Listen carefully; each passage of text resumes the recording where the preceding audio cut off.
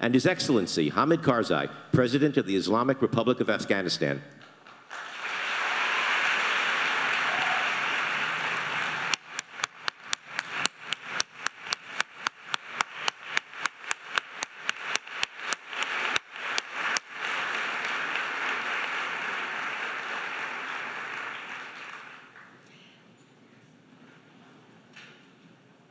Good evening, everyone, and welcome. Welcome to our distinguished guests from all around the world, especially Afghanistan, our faculty, our students, colleagues, and friends. The U.S. Afghan Women's Council at Georgetown University is so delighted to co-host tonight's event.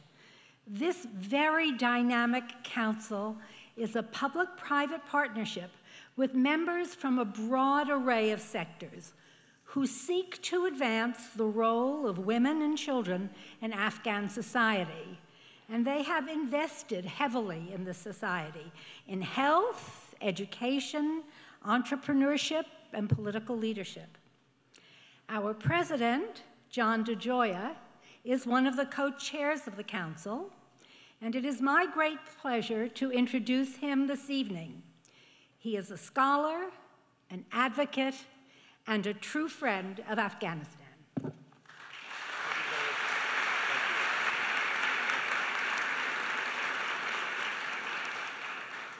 Well, thank you very much, Dr. McGrath, for that introduction and for your work as Vice Chair of the U.S. Afghan Women's Council. I wish to also thank the members of the delegation from Afghanistan, the U.S. Afghan Women's Council, the Diplomatic Corps, and all of our distinguished guests from around the world for joining us this evening. We're also deeply appreciative of the U.S. State Department and the Embassy of Afghanistan for helping to convene tonight's event. It's a privilege to welcome back to Georgetown His Excellency, the President of Afghanistan, Hamid Karzai. We look forward to hearing his remarks on Afghanistan Beyond 2014, a perspective on Afghan-U.S. relations. 2014 will be an historic year for Afghanistan as it will witness elections across the country and the end of U.S. and ISAF combat operations. As President Obama, Secretary of State Clinton, and many in this room have emphasized, this transition provides us with the opportunity for a new era of diplomatic, commercial, and cultural relations between our peoples. At Georgetown, we are proud to be a part of this critical work, notably through the U.S. Afghan Women's Council. The Council is a public-private partnership that has been housed here at the university since 2008. It was founded in 2002 by President Karzai and President George W. Bush to mobilize both public and private sector resources in support of Afghan women and children. It has focused its work in the areas of education, health, economic empowerment, leadership development, and humanitarian assistance. Since its founding, the Council has created scholarships for students, constructed a learning center for disadvantaged children, helped to build the capacity of women-led NGOs, provided skills training, literacy, and healthcare, trained healthcare workers and midwives, established a burn center to treat victims and provide reconstructive surgery, and provided leadership training for Afghan women. In recent years, we have also witnessed significant improvements in the lives of women and children throughout Afghanistan. Educational opportunities for all children, including girls, have increased.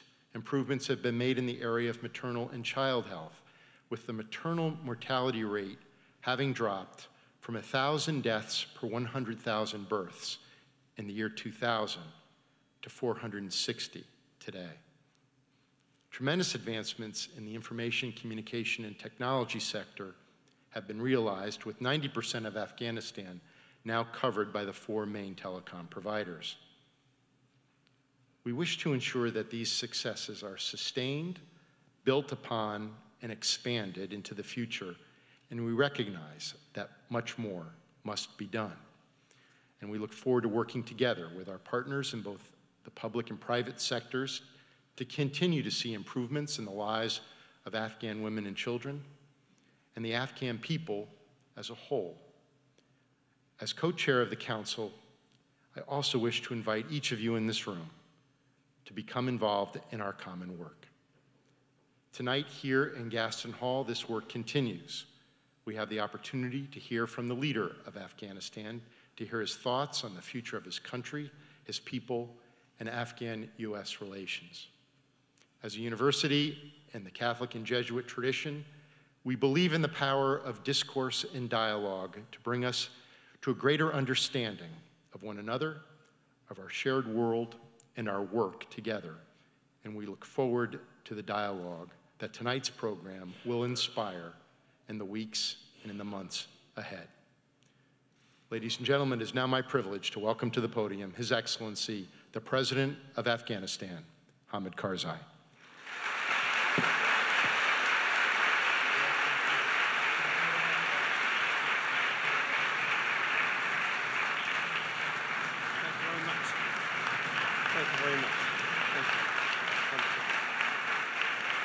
Please, thank you very much. Please, please, please.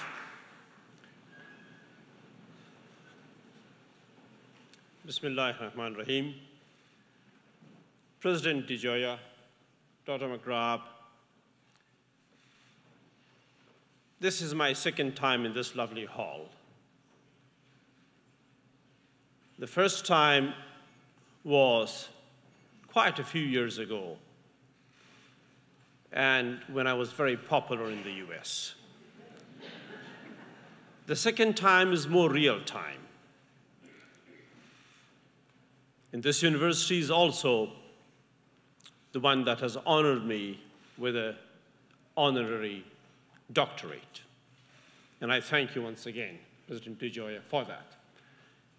It's hanging in my living room with the expectation that my son one day will be studying here. So I keep telling him Georgetown University. But ladies and gentlemen, a journey that we began together in 2001, that is Afghanistan and the United States, was for a great cause. Freeing the world from terrorism and radicalism, liberating Afghanistan from a creeping invasion and that tyrannical, obscurantist rule by the Taliban. The first one, in reverse order, the first one, freeing Afghanistan, happened within a month and a half to 2 months. And subsequent to that, Afghanistan began its journey towards democracy, the rule of law, progress in all aspects of life as all societies desire. It went all right. It went reasonably good under the circumstances. And without a doubt, with the help of the United States and our other allies around the world. The second part, freeing us all from terrorism and radicalism, didn't work as smoothly as we expected. There were serious bumps along the road and setbacks. Now, the Afghan people, regardless of where they stand ideologically on all these issues, recognize that Afghanistan could not have made the progress that we have made in the past 10 years without the help that we received from our allies. led by the United States of America. In more closer terms, the US taxpayers' money.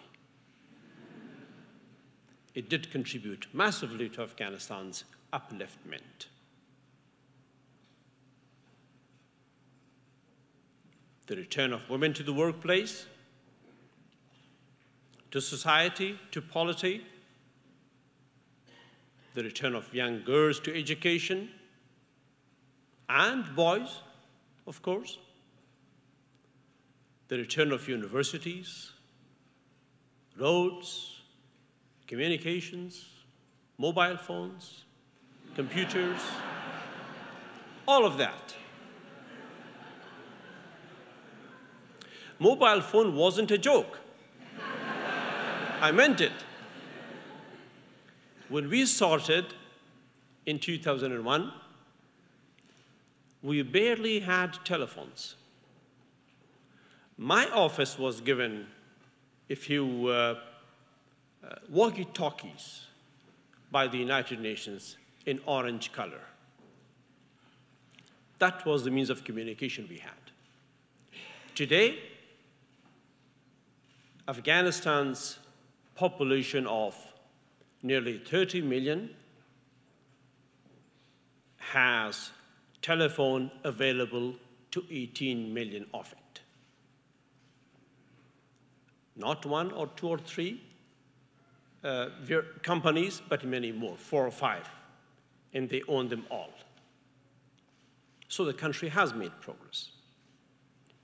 Now, the war on terror has been costly. It has been costly to you in America. So many of your men and women in uniform and civilians have lost life. It has been costly to our other allies. It has also been costly, massively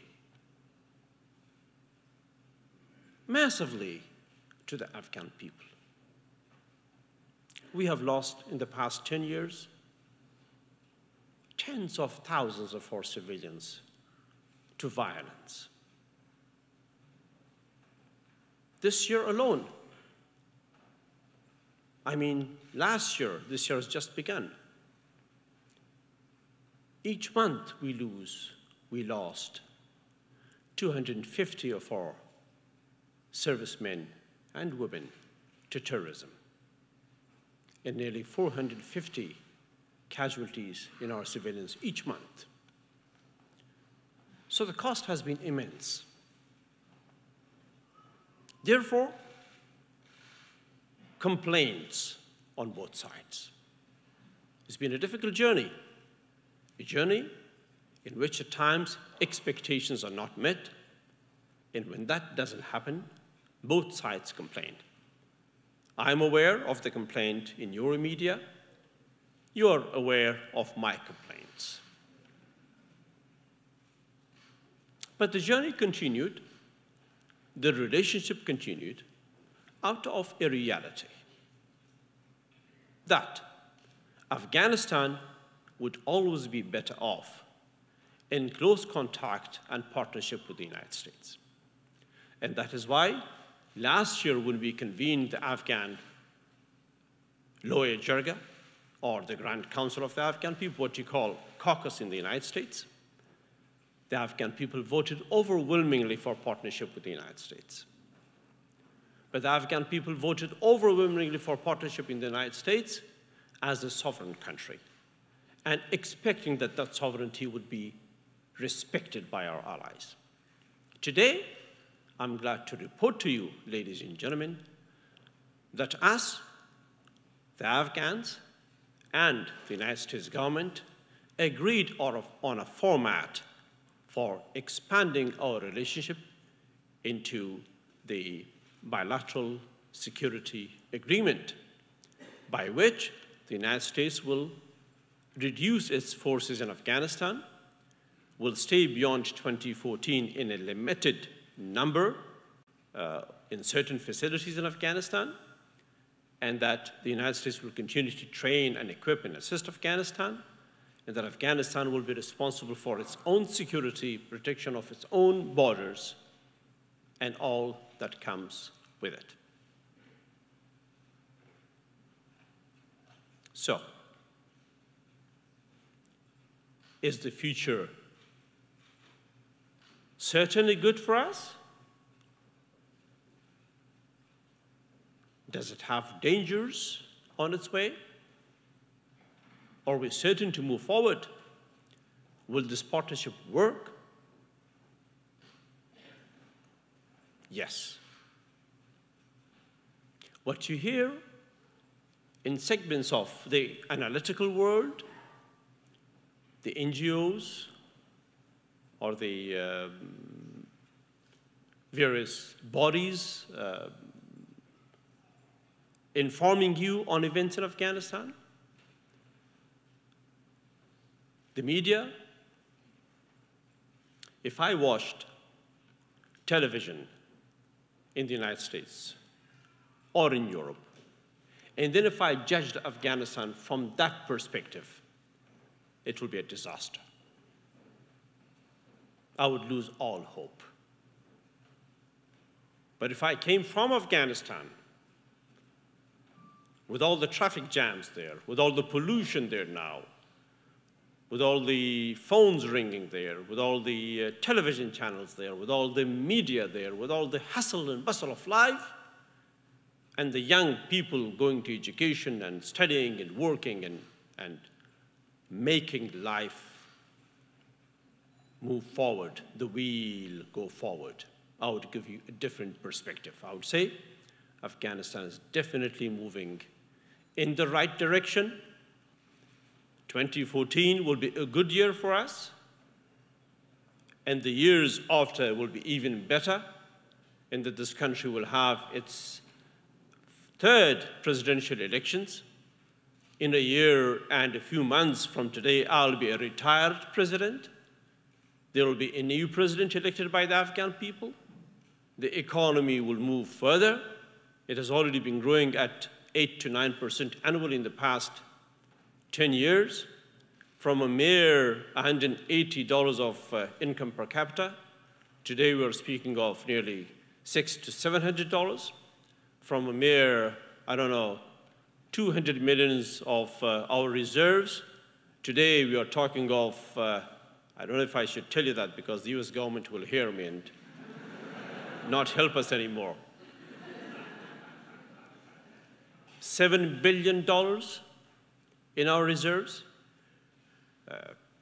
More than 30 universities, private and public. Roads, electricity.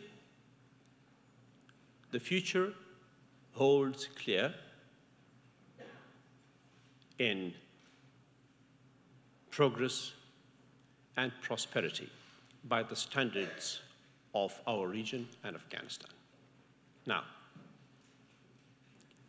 will Afghanistan 10 years from now be a very prosperous country? Will Afghanistan 10 years from now have resolved all its difficulties? Will Afghanistan be a superpower? No. But Afghanistan will be a country that will be moving forward. Education will grow better. Thousands of our students will graduate in our own universities. Thousands more will come from studies abroad, who are now studying abroad. The democracy and the institutions that democracy requires will grow further. There will be more elections. There will be more parliamentarians coming. There will be more institutional reform. There will be a better civil service. There will be better governance. But Afghanistan will continue to face problems. There may be violence. There may be other impediments on the way forward. But this wheel of progress will move in continuity and not stop. Will Afghanistan remember the United States as a country that helped or a country did not help? Definitely Afghanistan will remember the United States as a country that helped. Definitely Afghanistan will remember that it was the US assistance that brought so much good to Afghanistan. we will forget the less pleasant aspects of our relationship. We will move forward in the gratitude of the help that the United States has provided to Afghanistan and also our other neighbors.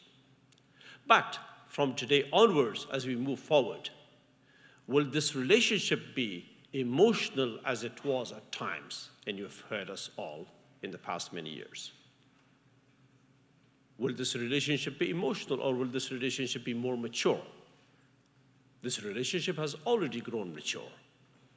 We recognize the United States' interest in Afghanistan and the region, and the United States recognizes that Afghanistan is a good old entity there and has a life of its own, has a law of its own, has a social context of its own. And within that social context, Afghanistan will move forward in partnership with America and also in partnership with the other countries of NATO that have helped us in the past many years. Will Afghanistan beyond 2014 be a country that you can visit as tourists? Yes, it will be.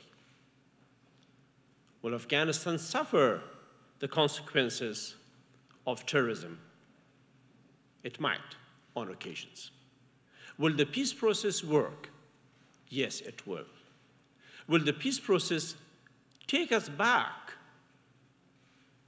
to times where the Afghan woman could not go to work? No.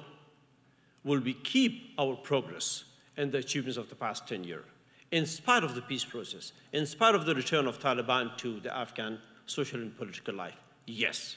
And this assurance is important today to give through this forum where the Afghan Women Council was created many years ago, that Afghanistan will have peace, but that peace with the Taliban will not drive us away from the gains that we have made. Rather, those gains will definitely be consolidated, and those gains will remain with the Afghan people. Today, as I'm talking to you, Afghanistan has a standing army and police of 350,000 people. Afghanistan has a banking sector. Afghanistan has a strong agriculture. You've all heard of pomegranates. They come from Afghanistan.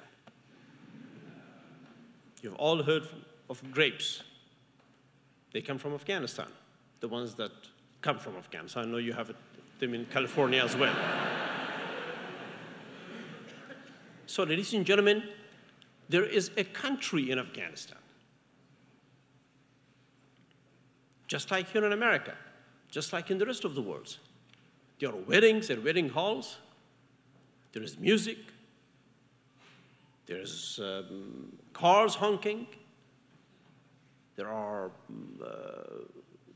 buses. There are donkey-driven cars. There is life. There is society. This society is as lively and moving forward as any other society. And it is this that I would like you to remember when you think of Afghanistan. A country of 5,000 years history, at least. A country that has produced thinkers, philosophers, poets. A country that has had a good past. A country, like all other countries, has also suffered in its history. And I can tell you that the most recent period of the suffering of the Afghan history is behind us. A new period is beginning, has already begun, and that new period will be consolidated with 2014 coming, where your sons and daughters will no longer be burdened protecting Afghanistan, where the Afghan sons and daughters will take the mantle and will move forward. We will have plenty more to do. And that plenty more can best be described by frost. The woods are lovely, dark, and deep, but I have promises to keep, and miles to go before I sleep, and miles to go before we sleep in Afghanistan. Thank you very, very much, ladies and gentlemen.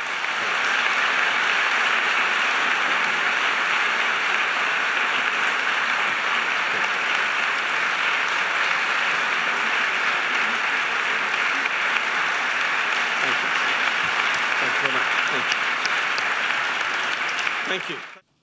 And we did this on Facebook, so we could get as broad a response as possible. And I had the daunting job of choosing, synthesizing, and trying to frame this question. So you know students are very frank, and in their responses, the students at Georgetown, including several of our Afghan students, expressed their concerns about corruption, security, women's rights, and economic opportunity. So the first question I would like to put to you on behalf of all these students is, what hope can you offer the young generation of Afghan men and women? Great question. Thank you. Great question, ma'am.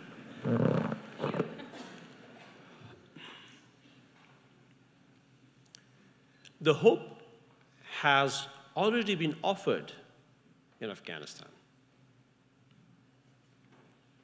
When we had in 2001 only a few thousand students going to schools, and none of them girls, where today you have 8 million students going to school, 45% of them girls. That hope is already there and taken and used well. When you have, out of a membership of 240 in the Afghan parliament, 70 of them women, that is already taken. When you have the country having built thousands of kilometers of roads, never in the past did we build so many roads in 10 years. That opportunity is taken. Where the country today has students, politicians, businesses moving forward and thriving, that hope is taken. The question should be, ma'am, will this hope persist and continue after 2014? When the international forces will withdraw from Afghanistan, when the Afghans, please ma'am, when the Afghans will be on their own, will we continue with this hope? Definitely, without a doubt. And if I am lucky enough to stand before you here again 10 years on, you will see that I can speak 3 times in numbers as I'm speaking today to you for the achievements that we have. So that certainty is there, ma'am, and I'm absolutely sure it is going to be the case. Thank you very much. That's very hopeful. And now we, in order to get a broader representation of questions, we've asked 4 of our student organizations to formulate a question for His Excellency. And the first organization that I'd like to call to the mic is the International Development Club. And please introduce yourself. Good evening, Mr. President, and thank you for being with us here tonight. My name is Emily Siegler, and I'm chair of the International Relations Club. Close enough. My question to you tonight on behalf of my organization is this. From a security perspective, because of U.S. military developments in Afghanistan, one of the greatest concerns is that al-Qaeda will rebound and that Afghanistan will once again become a terrorist safe haven. How can the government mitigate this possibility without risking an increase in green-on-blue attacks? Thank you, ma'am. One of the reasons the United States will continue a limited presence in Afghanistan after 2014 in certain facilities in Afghanistan is because we have decided together to continue to fight against Al-Qaeda. So there will be no respite in that. Rather, we will continue to work against them, and they will not definitely return to Afghanistan. They are decimated largely and on their way out. Daily when I work in Afghanistan, when I receive security reports from the ministries and when we have our Sunday meetings on security issues, we never come across a question on Al-Qaeda, whether it's there as a threat. No. So I can assure you of the fact that the fight against Al-Qaeda will continue, and affiliates to Al-Qaeda will continue.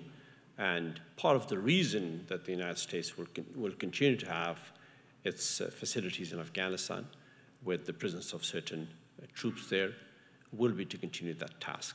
It is also recognized by our neighbors and understood. Thank you. Good evening, Mr. President. My name is Thomas Gibbons-Neff. I am the president of the Student Veterans Association here on campus, and I have served 2 deployments to your country as a United States Marine. My question to you is this, Mr. President. What would you say to an American family that has lost a son or daughter in Afghanistan, and what would you say they died for? Well, that's a very relevant question. The United States came to Afghanistan, as I began in my remarks, to defeat terrorism and Al-Qaeda after the September 11 attacks. The United States came to Afghanistan for the security of the United States and, by extension, the rest of the world.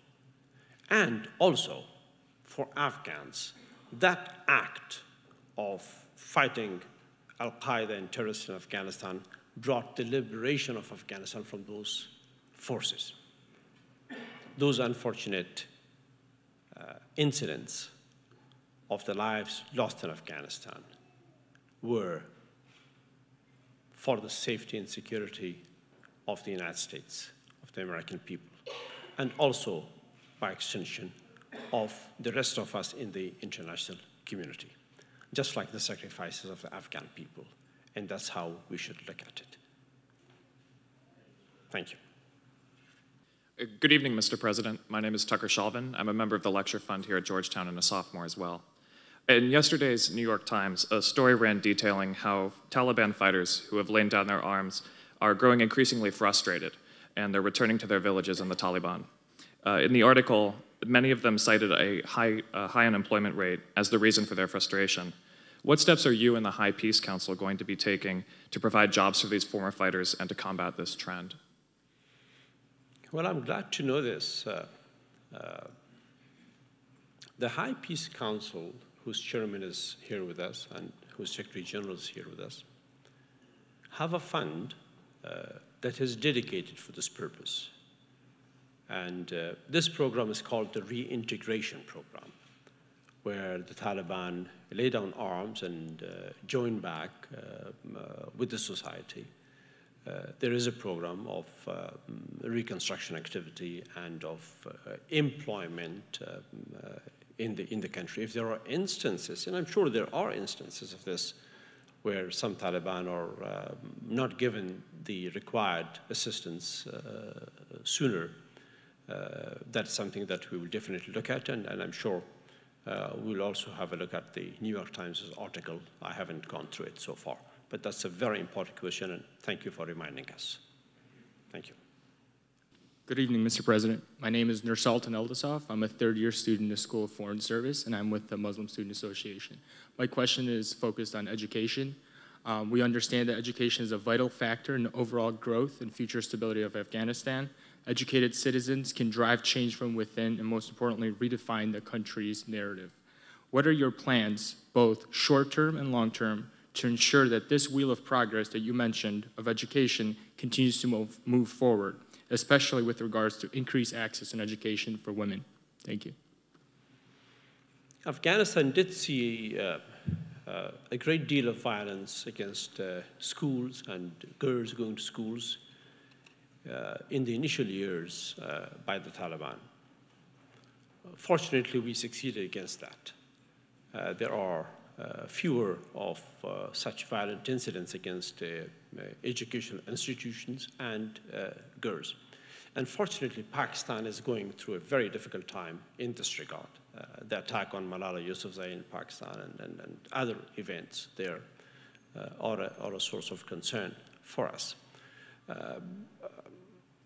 I can speak with satisfaction, though with the suffering that we've had in this regard, that our schools are safer in the past 3 years, that a great majority of girls who go to school in Afghanistan do it in safety and security.